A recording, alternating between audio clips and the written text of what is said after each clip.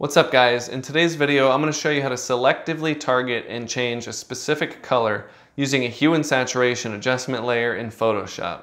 We post new videos and resources every week, so make sure you hit subscribe and follow us on social media using the links in the description.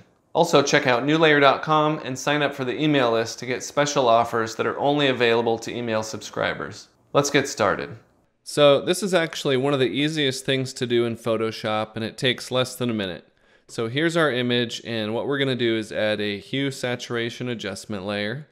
And then if you come up here to this hand icon and click that, you just need to click the color that you want to change in your image. So we want to change this red. I'm going to click on the red, and then I'm going to come back up here to the properties panel and move my sliders. So you'll see when I move the hue slider, it changes only what used to be red. You could also change the saturation as well as the lightness. That's it for today, guys. If you liked the video, make sure you give it a thumbs up and hit subscribe to get notified when we post the next one. Also, leave a comment and let me know what you want to learn next. Your feedback is what helps us create new content. I'm JT Shaver for New Layer. Thanks for watching, and I'll see you next time.